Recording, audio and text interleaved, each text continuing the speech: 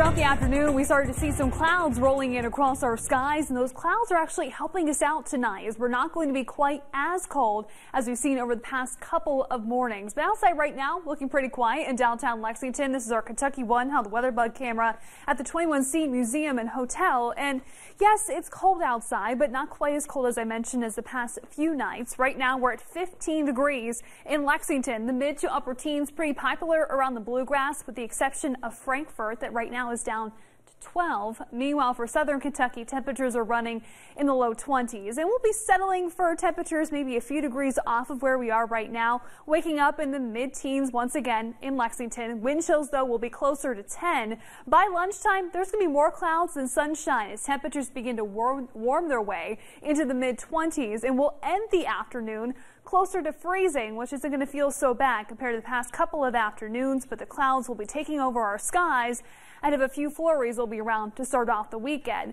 So that's what's going to be going on here at home in Lexington. If you're taking the trip down to True Blue Nashville tomorrow, it is going to be chilly for kickoff of the Music City Bowl at 3:30 local time. Temperatures running in the upper 30s, but there is going to be a good deal of sunshine down there as the Wildcats of UK take on the Wildcats of Northwestern tomorrow. Now back here at home, as I mentioned, we are going to begin to see a few flurries flying before we look towards the start of the weekend. But right now, our MaxTrack Live Doppler is all quiet. I have been keeping an eye on a batch of snow showers tracking through the central portions of Indiana and Ohio throughout the evening. Any activity that has come close to northern Kentucky has fizzled itself out, and that's going to continue to track eastward into western Pennsylvania through the rest of the night. But we are starting to get the clouds on the tail end of that batch of snow that's continuing to track through the Midwest and out into the Mid-Atlantic region tonight. But there is going to be a slightly better chance for more of us to get in on some snow action as we look towards Friday evening. There's another clipper heading our way that will just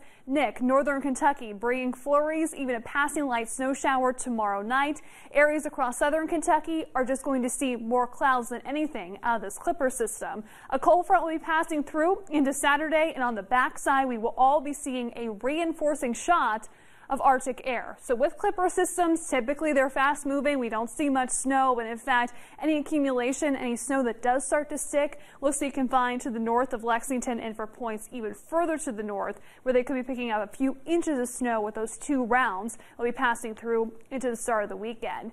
Then we dive a little bit deeper into the Arctic air as we get ready to kickstart the new year. High temperatures only right around 20 degrees, both for New Year's Eve and New Year's Day.